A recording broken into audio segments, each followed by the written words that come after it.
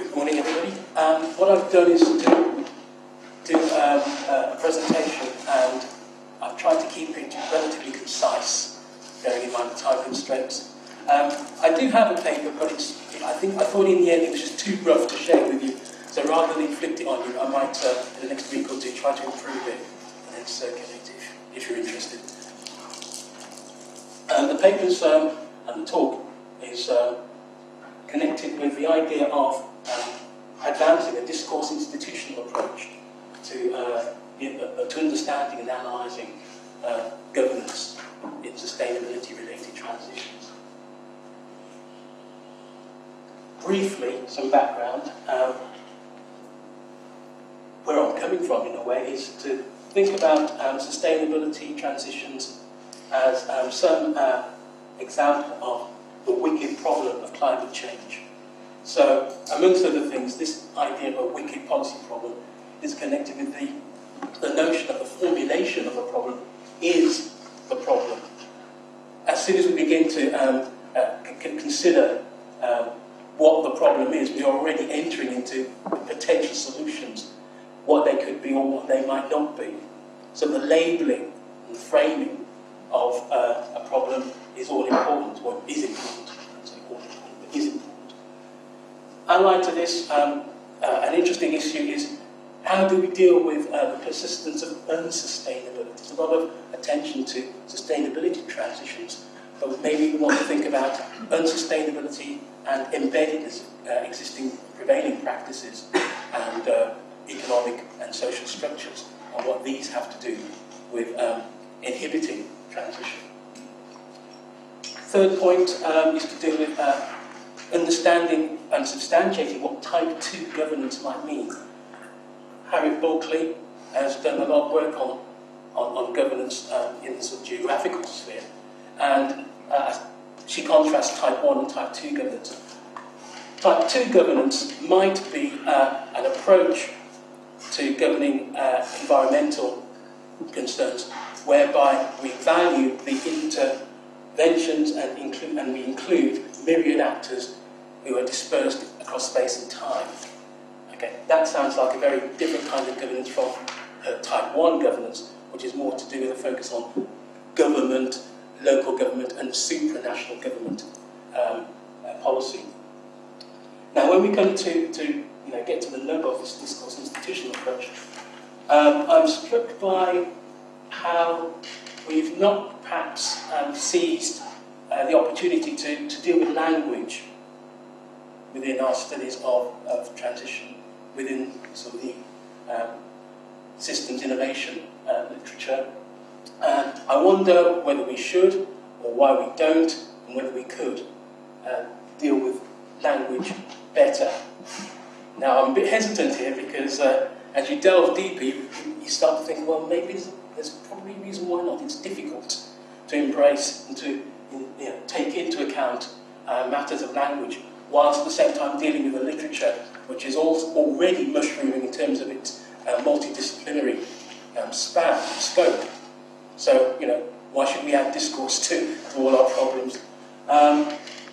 As well as that, we want to think about, maybe we could think about how we deal with issues of time, temporal aspects, and spatiality, governance across borders, or governance at, quotes, different levels. So, in sum, I'm going to try to maybe make a few suggestions about how we might consider going about this by looking at how neo-institutional analysis combined with critical discourse analysis, what that might look like in developing a different approach to governance. The neo-institutional analysis, that's work which is coming from the sociology of organisations and organisation studies. So the key figures that I refer to are people like Scott and Powell and DiMaggio. And then for discourses, I'm particularly interested in critical discourse analysis and the work of people like Fairclough, who are interested in a political agenda behind or powering critical discourse analysis, whereby we look at whose voices are present or absent in talk about the particular phenomenon under scrutiny. Okay, in terms of governance, this is my definition, which I've kind of cobbled together from others who came before me, and I'm defining governance as the steering of society desired directions involving systems of rules and law-making. Okay, these desired directions, I think it's important to notice the S here. Okay, there are lots of different directions in which the steering of society takes place routinely in an everyday way, not only in the policy sphere, but in industry, in the green lobby, NGOs, amongst the populace as a whole. There are different ideas about what we ought to do in the name of climate change. Which preferences prevail is a matter for our analysis. And how those get translated into different systems of rules and lawmaking is something that I'll talk about in the rest of the talk. So this, I've been wrestling with this. I've had all sorts of very complicated and very schematic pictures in my, on my whiteboard in my office, and I had something which was just so pathetically complex I couldn't hope to describe it in 10 minutes. So I ended up with this for now. So if you tell me it's rubbish, I'll go back and I'll think again. But essentially, we can see governance as text, as discursive practice, as social practice. So this is borrowing from Fairclough's critical discourse analysis. So rules we can see as written down in documents, in bills, acts of parliament, and so on. We can see the rules laid down in the transition handbook. And if you're familiar with the transition town movement, they have a handbook that sets out the rules for how to create a transition town. Those are examples of text, which might be relevant to governance. Governance as discursive practice. Well, this is an example, possibly, of governance as discursive practice. Discursive practice refers to the kinds of places in which governance and sustainability are talked. So these could be meetings, could be interviews, public debates, community-level meetings about greening Newcastle. So governance is to do with social relations, and this is where the production and interpretation of text occurs.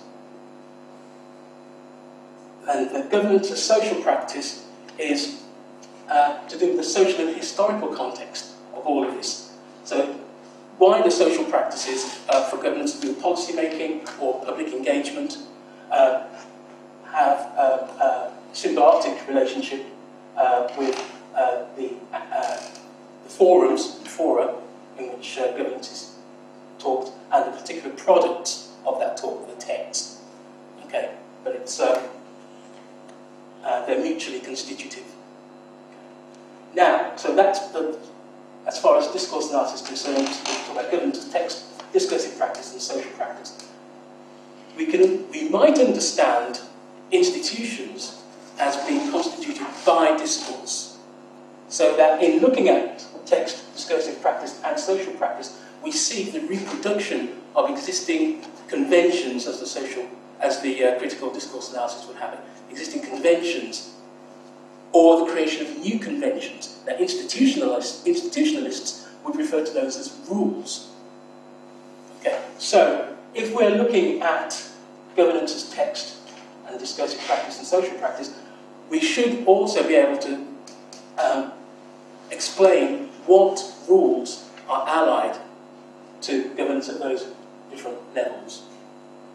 We may also look for what kinds of mechanisms bind people to the adherence of those rules, so that we would look at the kind of more coercive processes which bind people to follow regulative rules, the more normative processes which bind people towards to norm-related rules, and the more mimetic or imitative mechanisms which reinforce adherence to cultural cognitive rules. We might also look at what kinds of carriers there are of these rules. These carriers can be symbolic or in the relations between different protagonists, or how the different protagonists label each other as activists or citizens or consumers, okay, as wicked capitalists or industrialists, and so on. And then here we have institutional processes, which is to do with the sedimentation of these rules through society. That's the depth of the embedding of those rules. So we might look at rules which are created and become established or not within local context, local sites. If successful, they may become more objectified, codified, and they may diffuse more widely throughout society.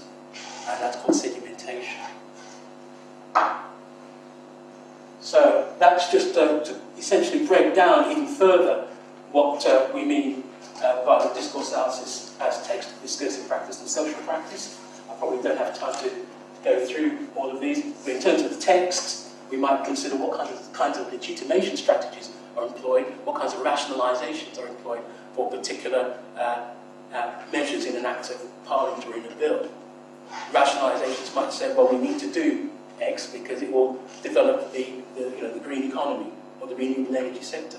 Or it might be that the rationalisation could or should be about the democratisation of governance. In terms of discursive practice, we might try to identify the various networks and coalitions at work in producing those texts and the different kinds of ways in which identities are ascribed, either on one's own behalf, identifying oneself as a green pioneer, or on others' behalf. Okay.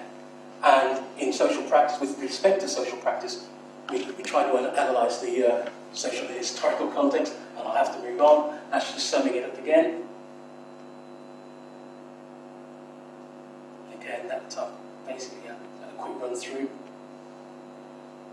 Okay, some reflections. A discourse-institutional process might enable us to consider a wider or deeper understanding of a wider range of governance institutions, not only government institutions.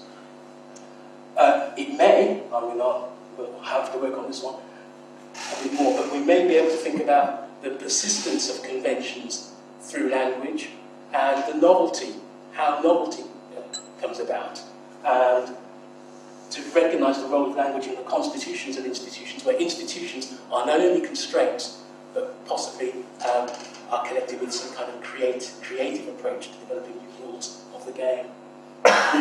Okay, so many things I think we might talk about throughout the day, not just in terms of what I said, but some issues of method. Are we concerned with more universal theorising, generalisations? The new institutional approaches tend to have that more than discourse analytical approaches, especially CDA, which is kind of more prone to case studies and limited case studies looked at in great depth.